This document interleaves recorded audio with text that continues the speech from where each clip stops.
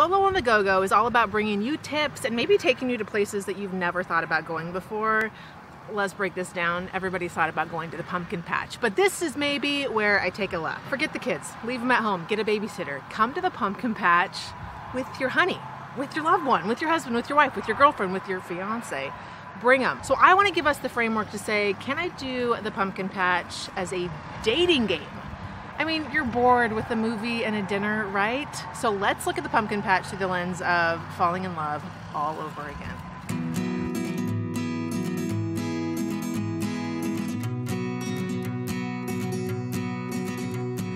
One of the activities here, if you're bringing your date to the pumpkin patch, I'm about to show you how to compete on a genius level. It's not about competition, it's about celebrating the strengths in your partner. So you're about to go see genius happen, so follow me. All right, time me. On your mark, get set.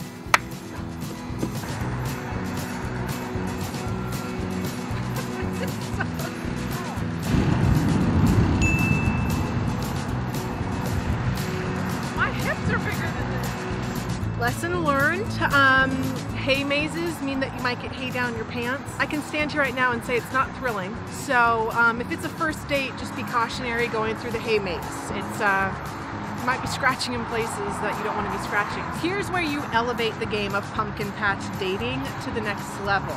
Your mission when you go into the pumpkin patch is to find a pumpkin that looks like the head of your date. Be kind, be kind. And then you go home and then you paint or carve their face in their pumpkin. How fun is this? I'm telling you, I got tons of dating advice where this came from, okay? Think about those days when you went to the football games with your sweetie and maybe there was a hayride afterwards, a bonfire. You get to relive that here at the pumpkin patch. We're about to go try out the hayride that you can bring your sweetie on. Maybe plan to come here after dinner, take a little spin around the I don't know if it's the parking lot. We're gonna find out what this is, but hay rides. Hey! If you are safety conscious, I get it, no judgment. You may wanna bring your own helmet. We were just alerted that there's a little bit of rocking and rolling going on, so, you know, maybe a seatbelt to tie around yourself. Don't worry, nobody's judging you. What I also love is a hayride reminds me, when Gilbert and Anne went on the hayride and it was so romantic. So if you're an Anne and Green Gable fan, you know what I'm talking about. If your wife or your girlfriend is, she will know what I'm talking about. This is the place. Take her to this, relive Anne and Gilbert all over again. Another option for your date activity are these fun guys. Fair warning, ladies, you might need to bring additional equipment. We're gonna leave that up to you.